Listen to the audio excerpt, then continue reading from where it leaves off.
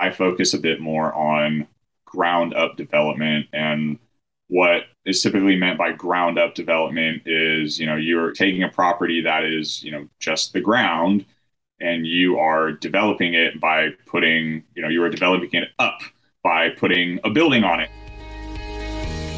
This is your daily real estate syndication show. I am your host, Whitney Sewell. We are back again today with our guest, Andrew Brewer. He's got many years and lots of experience in ground up development. We're going to dive into different aspects of this asset class, whether you are active or passive. I know you're going to learn a lot today. Don't forget to like and subscribe to the show or leave a rating, written review. We would be forever grateful. Andrew, welcome back to the show. Honored to do a few segments with you and to dive into your expertise that you've honed in on in this ground up development. I'm looking forward to learning more about that. I know the listeners are as well. As I heard yesterday more about your background and getting into this space and, the support you have at home around pushing into the just entrepreneurial drive that you and your wife have. So welcome back. Thanks for having me back. Let's jump into, ground up development like that. And I hear the term value add all the time. And let's talk about the difference between those two things a little bit for those that are maybe newer passive investors and active as they're looking into these. They hear these terms all the time, right? But what does that mean to you, ground up? And, what is ground up? Maybe what is value add as well? Yeah, definitely. Value add's kind of a blanket term, and of course, when you're doing ground up development, you are adding value to the land. But, usually when most people refer to value add in terms of, commercial real estate, they're talking about adding value to an already existing property, so whether that's an office building or an apartment building or even just a house, they're somehow adding value. Typically that involves doing improvements on the property, painting it, putting a new roof on, maybe redoing the interiors, putting in new fixtures and stoves and refrigerators and all that kind of stuff. And in theory, then being able to raise the rents, which in turn increases the value of the property by increasing the net operating income or the NOI. And that's an awesome way to do business, and I've done it myself. I focus a bit more on ground up development. And what is typically meant by ground up development is, you're taking a property that is, just the ground, and you are developing it by putting, you are developing it up by putting a building on it so that it is, the land is now taller than it was before because there's a structure on it. And ground up development, it can mean a number of different things, but the life cycle of a ground up development project is somewhere in between, what we would term raw land, which means, land that, has nothing on it at all, probably no utilities, no buildings, no structures, no zoning or approvals or entitlements or anything on it. It's like just dirt.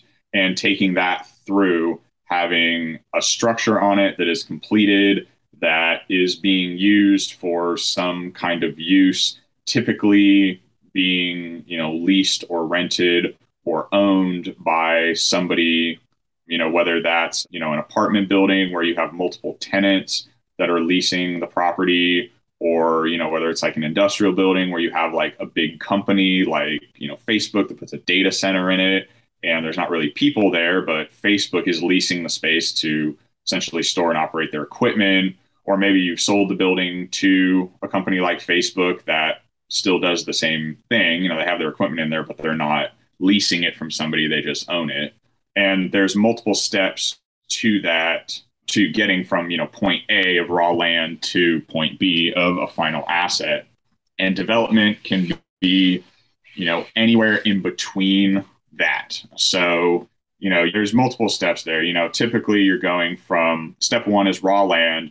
And from there, you get that raw land entitled for what it is you want to put on that land. So entitlements will include things like rezoning, making sure that there's proper access to utilities, or getting utility commitments from local municipalities, or developing a plan to put your own private utilities on the land.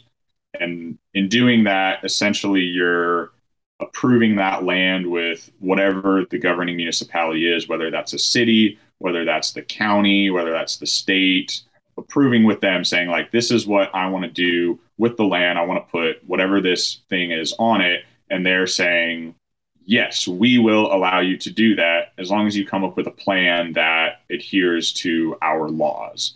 So that's kind of step one. Step two would be, which would still be considered entitlement, which would be designing whatever that building or thing is. And you have to design, buildings or, whatever adhere to, local codes, and, you have to fit within the frameworks that the city have said. So the city may say, yes, we will allow you to put an apartment building there. Well, there's a question of, well, how tall can that apartment building be? How many units can you have per acre of land? And all these kinds of things, and there will be a lot of different factors to take into account. The city may say, okay, we'll zone you, say, MF20, which would stand for multifamily 20 units. So it would be 20 multifamily units per acre of land. Now, maybe you've gotten approval, let's say you have 10 acres that you're trying to develop and you've been approved for MF20. Well, so you could put a maximum of 200 units on that piece of land. But in that, the city may have a restriction that says, well, the buildings can't be over 40 feet high. So, well, now you have to work in that. The city may also, or the city or county or whoever may also say, okay, well, for, these units, if you have a 2-bedroom unit, you need to have 2 parking spaces per unit. Or, if you have, 1-bedroom units, you need to have 1.5 parking spaces per unit. Or if you have 3-bedroom units, you have to have 3 parking spaces per unit. So now you got to figure out, okay, well, how much of my 10 acres do I have to set aside for parking? Because I have to have, like, I can't put, 200 units if I can't, have, whatever it is, 467 parking spaces or whatever it is for your unit mix. You may also have utility constraints. The city may say, hey, we have water and sewer that goes to this area, but, really the capacity, it will only be adequate for, say, 150 units, or, however many people that fire code would say can live in those units.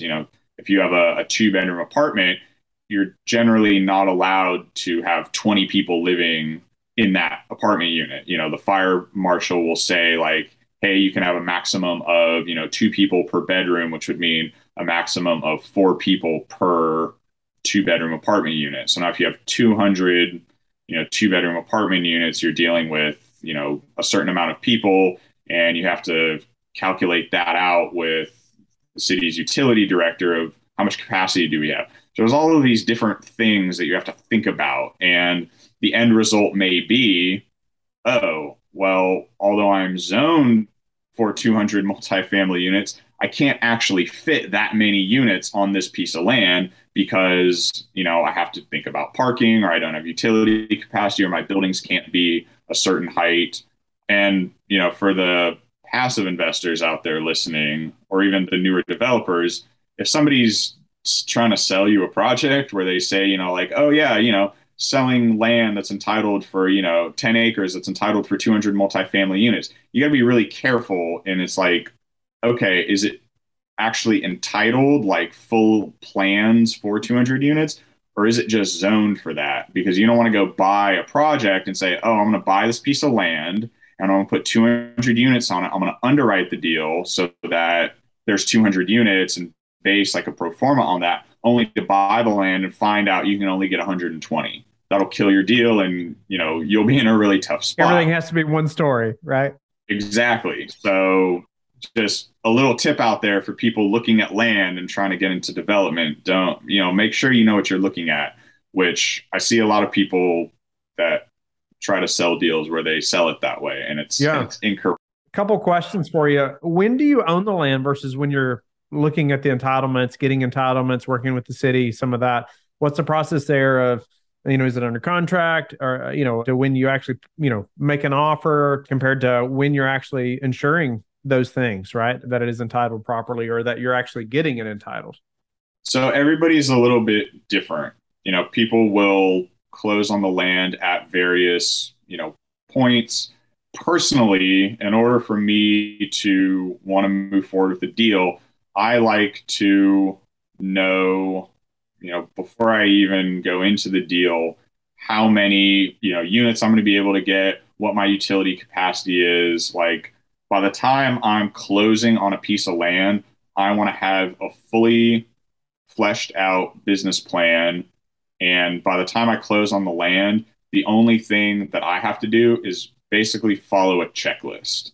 Like, my team and I will put together basically like, this is our project schedule, and these are all of the tasks that we need to complete. And we're just essentially working through those. We already know for the most part what the end result is going to be. Now we just actually, have to do the work. Similar to, if you're starting a new business, well, they're going to make you form a business plan. You have to say, I'm going to, take this step and then this step and then this step. I'm going to try to hit these numbers. And, you know what you have to do. You still have to go out and do it. That's the point that I want to be at. There is risk in development. I try to take as much of that out before I close on the land as possible. So typically, I'll have a 3 to 6 month due diligence period is what I'll negotiate for, unless the seller has already done some of the due diligence for me. Like I have a set number of things that I have to figure out before I feel comfortable moving forward. Sometimes I find property where the seller's already done some of that. So for our 330 unit development that we're doing in Seguin, we bought the land from another developer. What he had done is he had bought the land raw and he had zoned it for multifamily. And then because he's a developer, he had actually gone through and figured out, hey, these are, the number of units that we could probably get. This is the utility capacity. He'd already done, a Waters of the US report. He'd done an environmental report. He'd run some of the third party reports for us. So we only had a 60-day due diligence period, but he'd already done essentially what would for me have been 2 months worth of due diligence. So I was like, okay, I'll take that deal because you're already Sure. giving me some of the information that I would need to find out. So it's a little dependent there, but I'm always looking to, figure out the same stuff on every deal. And it takes a while. We have another deal right now. It's a townhome deal, 110 units that we'll be building up in Georgetown. I mean, we've been under contract since mid-February on that deal, and Okay. we're working towards closing now, but, that was like a 5 month due diligence, where we went through everything and developed that plan. That's just how I like to do it. I know some people that will just go out and like buy the land, but that's the riskiest way to do it, in my opinion. I know a guy that did that out near Houston. He went and bought some land and was like, yeah, I'm going to develop this. And then went to the city and they were like, No, you no. won't.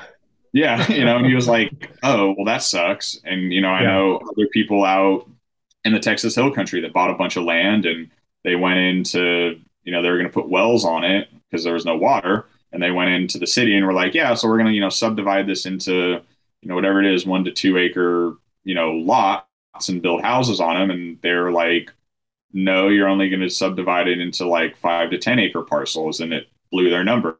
But they just bought the land and they paid a premium for it. And so they're kind of in trouble now because Yeah. they did Yeah. not do that due diligence beforehand. And I think it's so important to do that, even if you lose money. And I have lost money in due diligence on deals. I've gone into deals, I've put up, earnest money, and lost, I've lost my earnest money. I've lost my, preliminary money that I spent on engineering and studies. And I mean, it's always better to lose that money up front than to go into a bad deal, God forbid, bring investors into a deal and then they're losing money. Whenever I'm putting a deal together, I go out, I put the property under contract in my LLC name. I put up the earnest money out of my own pocket. I pay all the due diligence out of my own pocket. And I make sure that there's a deal before I start accepting anyone else's money on the deal. That's a good point. That's your process. Anyway, I think that's important for passive investors to know that. But on that thought, what about some key factors you would say passive investors need to consider this before investing in a ground up project, or when they're evaluating it, or maybe even some of the risks associated with ground up that they need to be aware of? Well, everything, in my mind, everything is about your risk reward ratio, which differs per person, right? Some people have a little higher risk tolerance. They're willing to take more risk for less money. Other people aren't. And so I always try to, tailor my deals to take, what I feel is an appropriate risk reward ratio into account. So there are certain parts of the development process that are a lot riskier than others. For instance, trying to get land rezoned or zoned in the first place is a lot riskier than working with land that is already zoned. So, if as a passive investor, you're going into a project and the sponsor is saying, okay, well, we're buying this land raw and we're going to go rezone it for whatever this thing is, that is a much riskier deal than someone coming in and saying, like, I'm buying this land, it's zoned for this thing. We're just going to put plans in place to build that thing. The returns may be a little bit lower if the land's already zoned, but it's going to be a lot safer. In my mind, you would think by that logic that buying a property where you already have plans in place is maybe a even safer deal then. That's not always the case. It depends when those plans were put into place. If you're buying a project where plans were approved like 3 years ago, haven't been built, you have the potential to hit a lot of issues there. And I had a deal where, I say that specifically because I had a deal where that happened. We bought a property and it had plans in place already, had full architecturals and civil plans. And, we went in to start building and the city came to us and said, oh, well, FEMA updated their flood maps. And now part of your land is in the floodplain where it wasn't before when those plans were originally approved. And, FEMA is like God there, like you can't go against FEMA very easily. So they were like, you guys got to change your civil plans and account for more on-site detention. Like, sorry. And we were like, oh, well, that was never disclosed to us. Yeah. And that actually happened. Like FEMA updated the flood maps in between us closing on the land and us going in to start construction, which was like a 4-month gap. So it was like super bad timing there. We were able to figure that out. And, the deal is still going well. It's just, that could have been a major issue there. So always be careful about who did the plans and when they were done. That's a great thought, or just a question for a passive investor to ask a developer, right? Because if you've not been involved in any kind of development, you wouldn't know to ask that, I don't think. Any other quick questions before we have to move to another segment? Any other quick questions, though, you would say, hey, as a passive investor, you need to ask the developer this? I think you got to look at the developer's pro forma and see what they're putting in for their construction cost, and then go confirm that that construction cost is feasible. Because a lot of developers that I know, they don't have the background that I have with actual like construction and, budgeting expertise. There's a lot of people that will, call themselves developers, but really what they do is they just go out and like hire somebody to do it for them. And they're really just like a money guy. They bring in money and they go pay somebody to do it. And if they don't actually have knowledge of what it costs to build something, they may go and get a bid from a general contractor who will lowball the bid in order to get the job. They think that the number is accurate, but they're going to get hit with a bunch of change orders later on down the project, which is going to blow the budget up. So always make sure that you double check the developer's numbers that are on their pro forma. Also make sure that you understand exactly where the project is. Like that is the number one most important thing, is you have to understand what you are actually being presented as. Because somebody's saying like, it's a ground up development for this many units. It's like, that could mean so many things. Like, are they entitled for that? Is the land already zoned? Is this actually feasible? What do their numbers say? Those are all, types of questions to ask, and then try to, basically get a second opinion. You go to the doctor, you take your car in, whatever it is, you go and get a second opinion, take that developer's pro forma, go bring it to somebody else. If you bring it to another developer that's trying to get you into their deal, they may say a bunch of, negative stuff about it. So always take everything with a grain of salt. But, if somebody if you take one developer's pro forma and bring it to somebody else and they go like, well, this doesn't sound right. Or they say, like, oh, well, this person said that this was a, 200 unit development. Well, they don't even have the land zoned for that. They're just like thinking that they're going to get it zoned for that. Well, then you got to look at the returns and say, well, what returns are they offering me? Are they offering me like a 15% annual return for a project that's going to require land to be rezoned? That's not an appropriate amount of reward for the risk you're taking on. You might want to see more like, 25% returns or 30% returns for land rezone. And just, you got to understand the deal there. If you work with good sponsors that have, good ethics, it's less of a problem, but, you don't always know how people are going to react in times of stress, and That's for that's sure. kind of unfortunate. Everything sounds rosy at the very beginning when it sounds like everyone's going to make a lot of money. Right. No, that's some good questions, some good thoughts for, I think, even active investors, right? As they are approaching projects or to be prepared for these questions. I know I would want to know those things as a passive investor as well.